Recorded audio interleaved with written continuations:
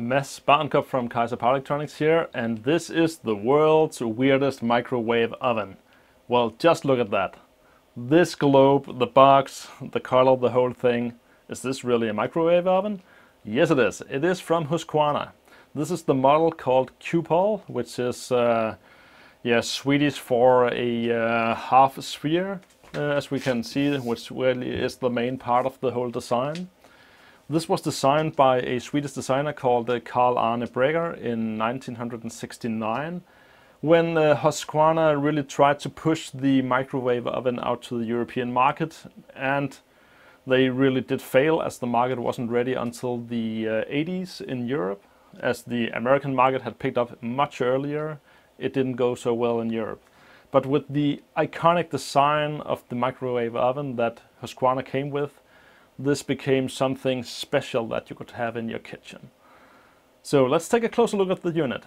Now, it wasn't just clickbait that I said this came from a weapons factory, because it actually comes from the Husqvarna Vapenfabriks AB in Sweden. And Vapenfabriks is Husqvarna weapons factory. Husqvarna is a ancient weapons manufacturer, but they also did appliances like this that originally came from the American defense industry. So it was quite normal that, or it does make sense that this has been manufactured by a weapons factory in Sweden, considering its early age. Now we can see here that it is a microwave oven, the type number 550 0104 05, and it's number 5210. It is meant for 220 volt AC at 50 Hertz and needs a fusing of 10 amps. Now it's quite interesting that it actually states the effect that it consumes, which is 1.5 kilowatt, but the microwave effect is 0.7 kilowatt and at 2.45 gigahertz. It also stated that it has to be grounded and it contains a high voltage power supply. Here at the front panel it has a little gauge here, which I think is the timer that you could set it for 0 to 10 minutes, and you would do it on the dial that is missing here. There is also a little LED lamp over here that is unfortunately broken, and you have a start push button. Now the microwave compartment itself is underneath the shiny lid, and it is on this plastic disc that you have your microwave effect. So it will be interesting to see how the magnetron is placed underneath in order to radiate up into this dome and have the microwave rays going all over the place to heat up the food.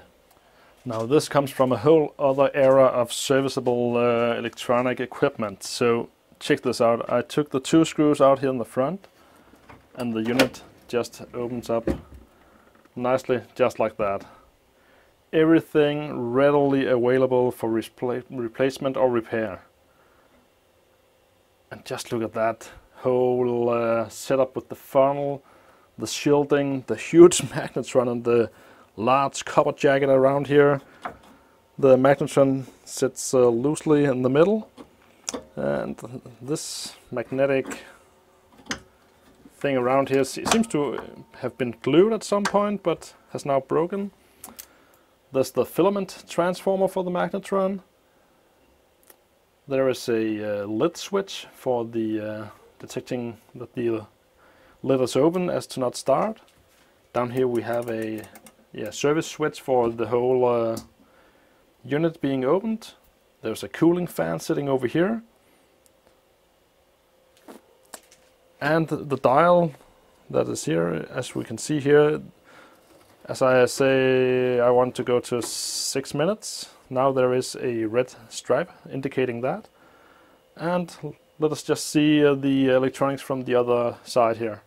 As we can see, the dial here has a little pulling wire, which removes a black ribbon here that goes in front of the orange part, indicating the time setting. And as this is adjusted this way, it's going down to 0. And as it is moved all the way over here, we are able to actually, push the end switch here, which is how it starts and stops. Because how is this actually moving? Well, we have a little gear motor sitting down here. So it's actually just a gear driving the hand-controlled dial here and moving up, touching an end switch. That is the timing part of this microwave oven. Over here we have the main high voltage power supply, which is a nice laminated C core, or 2 C cores. And we have a multiplier with the diodes sitting here. There is the microwave oven capacitor used for the level shifting high voltage power supply. And this is the output high voltage wire, which has broken off of the Magnetron. Not quite sure where that would be connected. It's a rather short wire, considering that it would have to be opened like that. Over on the control circuit side, there's really not that much to see. It seems to be a surveillance of a few switches here and there, a few relays, some decoupling capacitors, fuses, and the low voltage power supply is most likely just for the LED indication or something like that. Very simple unit, but that is any microwave oven today. Only the one with electronic high voltage power supplies have a bit more sophisticated electronics in them. So let's take a closer look at the Magnetron itself. With the Magnetron removed from its waveguide here, we can see there is a deepening or a little dome in here as well, and there is a ceramic jacket around the output of the Magnetron. Now, I'm not quite sure if this just emits all around itself in an omnidirectional way, or it actually has an output port pointing directly towards the plastic plate itself. But maybe it is just an omnidirectional radiation that is just bouncing all around until it finds its way out the plastic part here. We can also see there is 2 temperature sensors on the Magnetron's cooling jacket in order to have some redundancy, so you don't have it fail from one failing sensor. So let's see if we can get a little bit further down into the Magnetron. It is a nice heavy copper cooling jacket that we have here. A lot of fins on it and a piece of solid cover sheet on the inside. The Magnetron sits in some silver, conductive silver paint.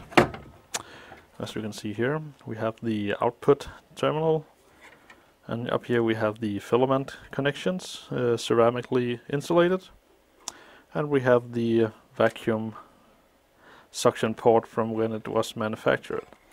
So this is as much as I'm going to take this Magnetron apart, simply due to I simply do not know how dangerous it is to breathe any of the dust that comes from this. The other part of the cooling jacket here, you can see that there is a lot of detail done to shielding off microwave radiation from going outside the working chamber. And it also has another metal grid sitting in here of this dome. So let's get the funnel out and look at the inside of that. The plastic cover was pretty brittle, so that simply broke off when I tried to remove it. Now the inside, that is rather interesting, because I got no idea why it has this, what looks like a dipole antenna.